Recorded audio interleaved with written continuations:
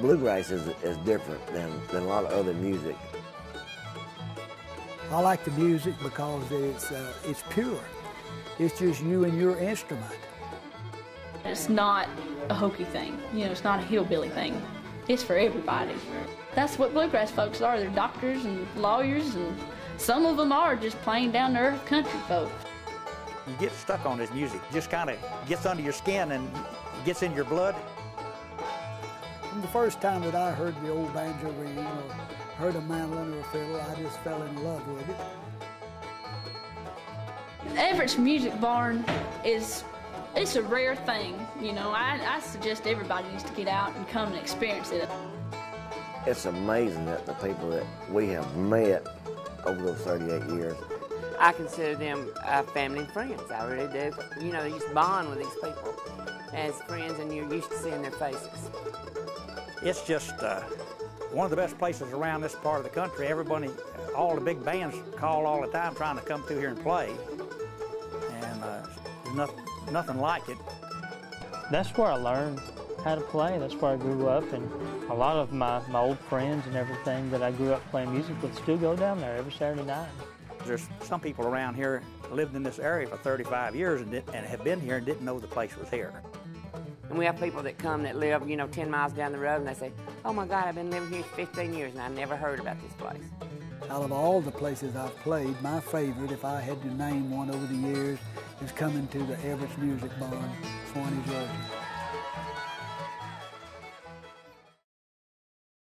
I had one brother that got, which actually is the reason why we started playing all the time.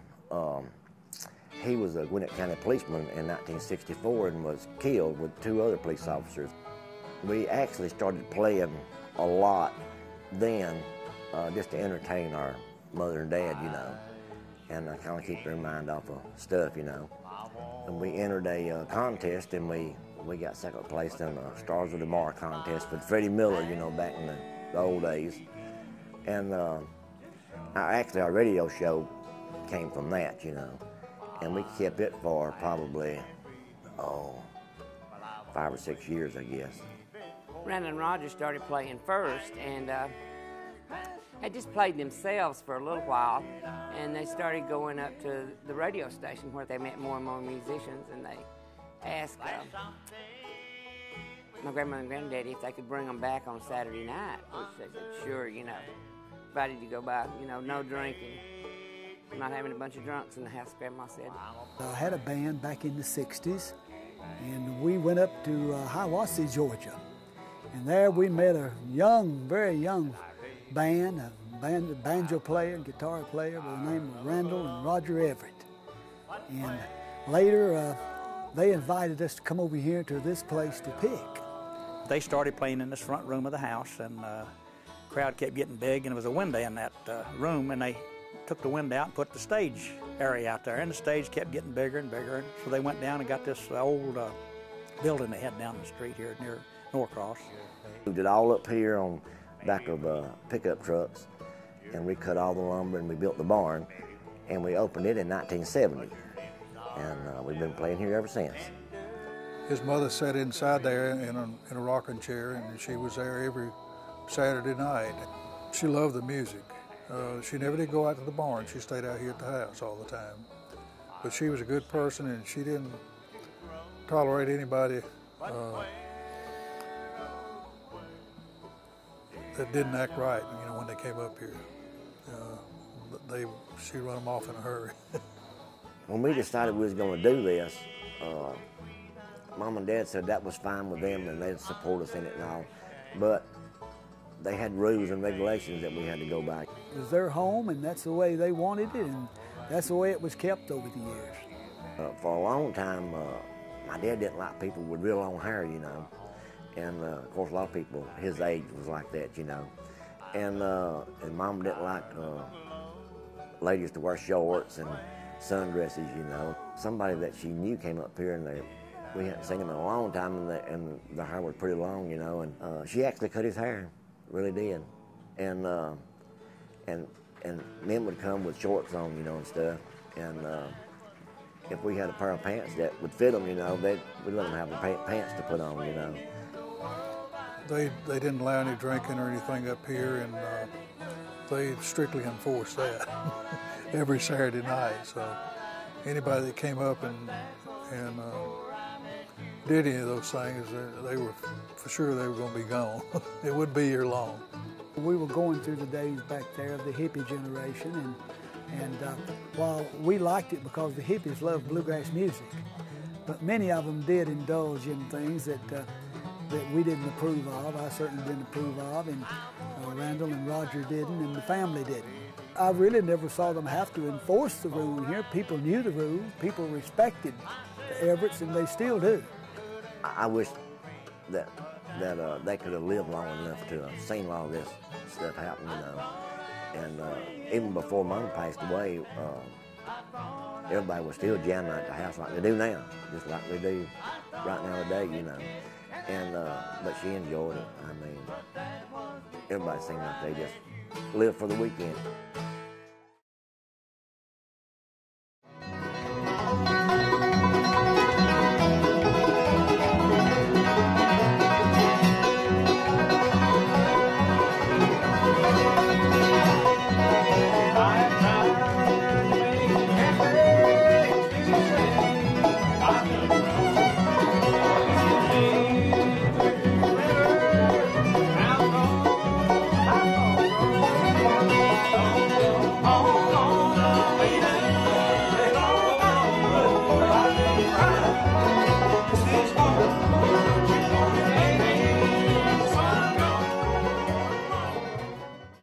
It's a rare thing, you know. I suggest everybody needs to get out and come and experience it at least once. You go in there and it's like you've walked back in time. You know, not just for the music, but for the way that people treat you. You know, everybody, all the doors are open. You know, it's not just a musical place. It's almost like it's history, it's a museum. It's, you know, it's a bunch of things wrapped up into one. I think this is like a real kind of epitome of a traditional bluegrass venue. I mean, we play a lot of diverse venues, but this venue just really, like, there's been such a history of bluegrass music in here. It's not a very big place, but you get up on the stage and just realizing all the folks who've actually been and performed on that stage, it's really mind-boggling, and just the music. And there's just a feeling, I think, that music leaves behind, that music leaves in a room, and the crowd is so receptive and warm, and just really, really sweet. Everyone who's been someone has been in this barn off and on over the years, and because of the atmosphere, I guess, around this place. For me, there's not many places in the country that are like the barn. You go in there and there's always a full house, and they're always really receptive to everybody that's there. The crowd really gives back to you. So I don't get too nervous about this show because you know that people are going to be 4 feet in front of you and just really give you the energy that you need to make it through the show. That's one of the things about coming to the barn. You go other places to see those professional groups, you may see them at a great distance, but you have no personal contact. We can shake hands with them backstage, you know. You can even jam with some of them. They'll even pick a tune with you, sing a tune with you. People just meet and they get in these jam sessions, and you think when they kick it off that they've been, you know, playing it every day down the road, and some of them hadn't seen each other, ever just met strangers. And that's what bluegrass is, you know. If you can pick the instrument and you know the stuff, you fall right in there. No matter how bad they play or if they're just getting started, they know they can come up here, and sooner or later somebody will befriend them and show them stuff out in the house, you know, and get them started playing, and it's just remarkable, you know, and I've seen some really good musicians come from that. There's a lot of people that come in here. They fill up all the rooms, you know, a lot of Saturday nights. They just come in, they get together and just have a jam session. You know, you don't have to really play in a band. You can come in here and just see someone else sitting there and sit down and start singing and playing. They're in there now in every room in the house, and they're in the back, and sometimes they're on this porch, and they're out here, and they used to be on the other porch in the front. Every room in the house packed. Some nights you can't hardly get in the place.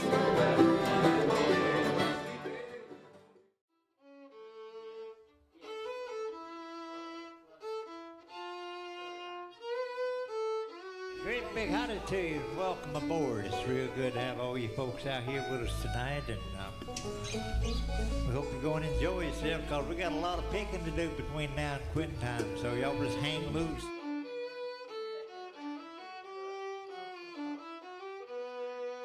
It was a sad time because, you know, when he first became sick and he got through all the surgeries he had because he had so many things wrong with him.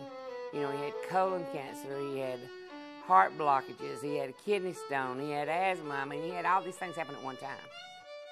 He had gotten so sick that he hadn't played in a couple of months, and so I kindly got myself accustomed to seeing how it was going to be without him, you know. It's been, you know, real bad these last couple of years with Randall being sick, you know, and he would come and he would be, you know, and it would be a struggle for him to get up on the stage and sing, but he got up and sit down and sang. And he might not hold out but to do 2 or 3 songs, but that was enough, you know, he enjoyed it and everybody else did. Yeah, it was hard for me to see him because I always knew Randall was, you know, always cutting up and joking around and everything. And the last couple of times I saw him, he was just really, really weak, and you know, he still had that spit, and, you know, still had that fiery attitude, even all the way up till he passed away. He's just a great person, a great MC. I've never heard any of the professionals that were any better MC than what he was. And he just kept something going, and he just had the gift of gab. I don't know of nobody else that does this song but us, and, but that's all right. We don't care if they do or not, you know. He always talked, and he made people feel like they were seeing a show. They weren't just there, just some guys there playing music. He got up there and he emceed and talked of this as if he was emceeing the Grand Ole Opry. He embraced us from the beginning. And he used to be, you know, the host of the band, host of the show, and kind of knew every song. And I miss Randall. It was long, long ago in the moonlight. We were sitting on the banks of the stream when you whispered so sweetly, I love you. And the water murmured a tune. Randall was really remind me of Lester Flatt. He just, something about him and the band, they always had a real tight band. He was just pretty much a natural for this music.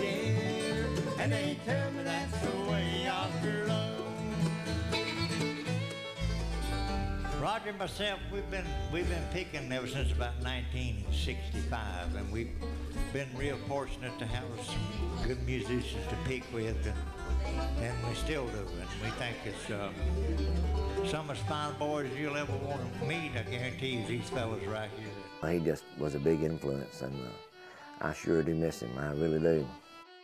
It was devastating for him. It really was, because, I mean, you know, like you said, you play music with somebody for 32 years. I mean, they know, because they played so well, so long together, they knew when somebody was going to go bang. You know, they said, we're going to do this song, and he just kicked it off. And Randall knew what Roger was going to do, and Roger knew what Randall was going to do. He had been sick for a good period of time, and but still, you know, it's a different feeling once he had left us there. You know, to get up on stage, it's a big change and really missed.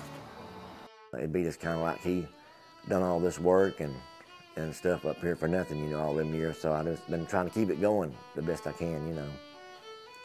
When you lose someone, you think about it more, and it was somewhat difficult, but we knew, we felt like, and we knew that Randall would want us to carry on the show. A lot of people that come to this barn said they came to cure Randall. So it's been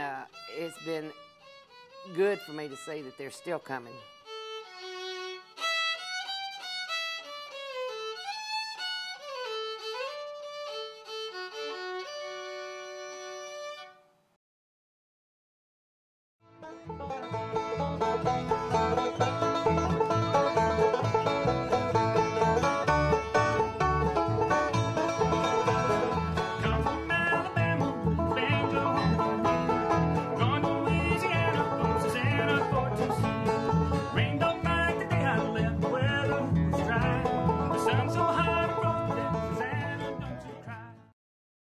People know that they can come here and a lot of the guys out at the house, they can play good enough that they can come out here. We let anybody play, and but they go stay out there and play. You know, they just like to jam, and they make new friends and learn new tunes, you know, and stuff. And I reckon they keep coming back because it's a place together, you know.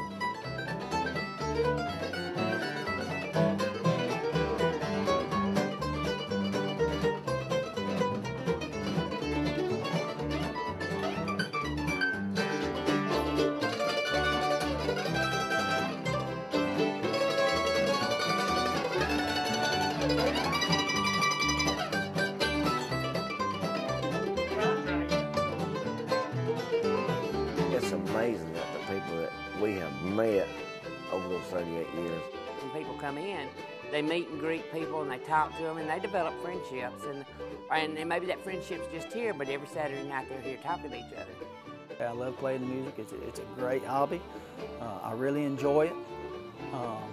But one of the main reasons that I come is just to help support the Everett family. Like I say, you know, they've been a great part in my life.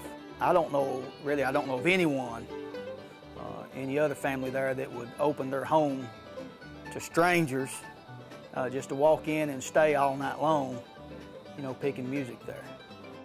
There's not many places in the country that are like that. There's somebody's house. You know, that's my grandma's house. You know, I went there as a kid.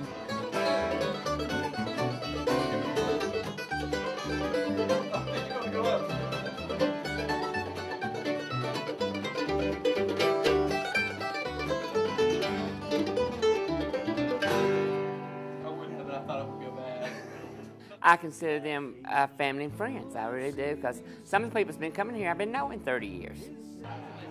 You know, and you know them, you know their children, and if they're sick or been sick, you know, I mean, you just know. It's pretty amazing to be associated with people that you've known all that time, you know, and they're still coming back, you know, and their kids are playing. The Everetts is just unique, and I think more as people come in here, we're getting more people all the time. We had a lot of them out there tonight. First time they've ever been here, and they'll be back. Coming to a place like this is definitely refreshing. You know, it's a change of pace, and that definitely does something good for the soul and for the performer's palate. These are the things that make a town. You know, when you want to basically feel at home, this is what does that. You get people that come, they're the regulars, and then you have the new folks that come and are in awe. I have a great love for it because, you know, we've had it in the family all these years. As a matter of fact, I believe I would miss it very much if I didn't have it in my life.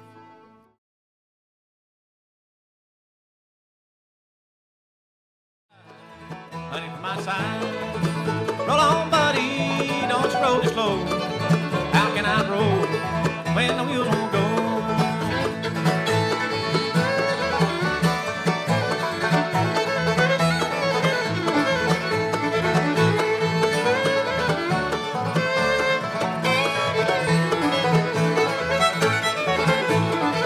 It's a long way to Harlan, it's a long way to Hazard, just to get a little brew. Just to get a little brew. Well, roll on, buddy, pull a load of coal. How can I roll when the wheels won't go?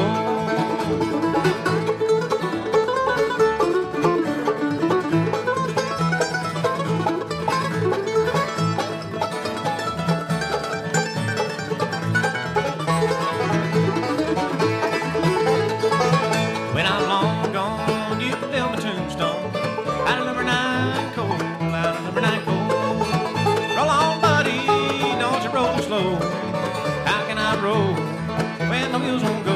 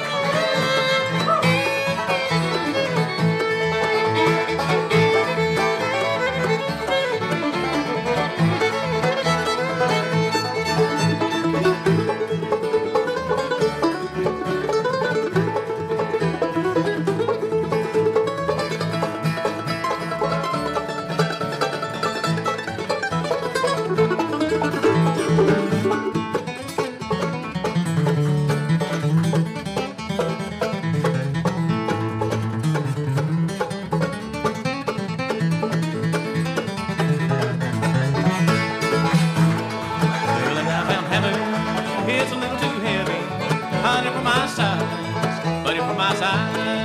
Well, roll on, buddy, don't you roll it slow. How can I roll when the wheels won't go?